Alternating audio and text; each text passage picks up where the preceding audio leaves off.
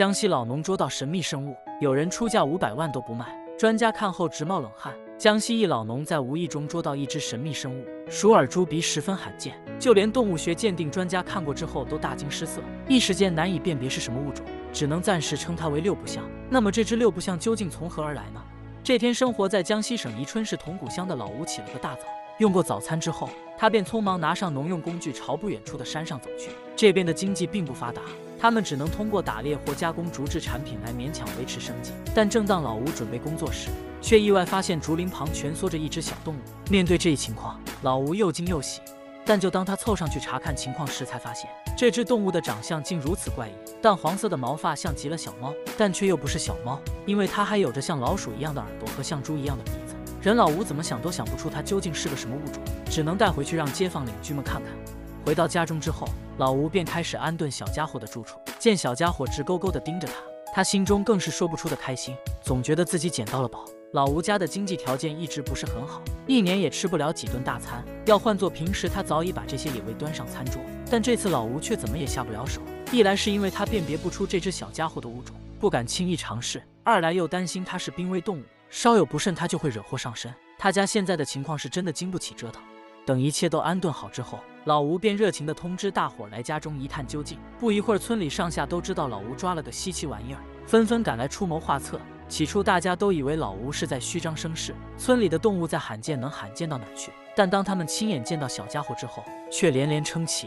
它和很多动物都沾边，但却又和它们都不像，简直就是六不像。随着六不像的消息越传越神，村里的不少老人都觉得它是一种神兽，这样的东西可不能养在家里，还是放生最好。不过老吴却不信这些神鬼传说，他不仅把小家伙照顾得很好，而且还常常找小家伙聊天。但时间一长，老吴也不免有些提心吊胆，他急切地想知道这个小家伙究竟是什么物种，并与村里人一同联系了野生动物保护站的工作人员，希望能得到一个肯定的答案。但让他们都没想到的是，工作人员也一头雾水。这下老吴心里也泛起了嘀咕，难不成这小家伙真是濒危动物？面对这一情况，老吴决定再去市野生动物保护站走一趟。他们先是给小家伙做了一个全面检查，随后便交给了当地的动物园饲养。虽然说这么多年来动物饲养员也见过不少奇葩动物，但这样的六不像他们还是头一次见。再加上小家伙吃东西也从不挑剔，不论是蔬菜还是肉类，他都照吃不误，实在难给他划分物种。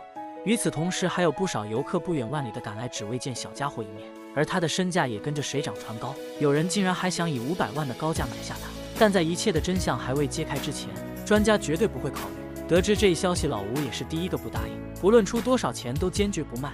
但动物的寿命毕竟是短暂的，就连小家伙也并不例外。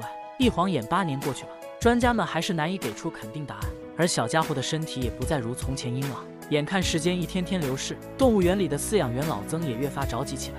但就当他以为事情不会有结果时，却接到了一个让他惊喜的电话。对面的人称他们在宜春市静安县发现了一只和小家伙长得极为相似动物，希望他们能尽快前往。得知这一消息的老曾可是激动坏了，第一时间赶到现场不说，而且还发现他们可以配对。不过就当他们在给雌性六不像检查身体时，才发现原来他早已身受重伤，就算工作人已经尽全力抢救，但却依旧没能挽回他的生命。虽然说这一情况让不少人为之心痛，但同样他们也有了新的发现。专家表示，六不像极有可能是一个种群，只不过数量稀少，不容易被人发现。与此同时，他们还认为六不像应该属于猫科动物，从它的体型和脸型就能看出，它和大龄猫极为相似，只不过它是白化了的大龄猫。但同样也有不少专家持相反意见，他们认为六不像更加接近我们熟悉的果子狸，而且它与果子狸的 DNA 相似程度竟高达99%。但小家伙究竟是属于大龄猫还是果子狸呢？大家都不敢妄下结论，毕竟基因的相似度差一点都难以归类。你们觉得六不像是什么物种呢？欢迎大家在评论区留言并点个关注，我们下期再见。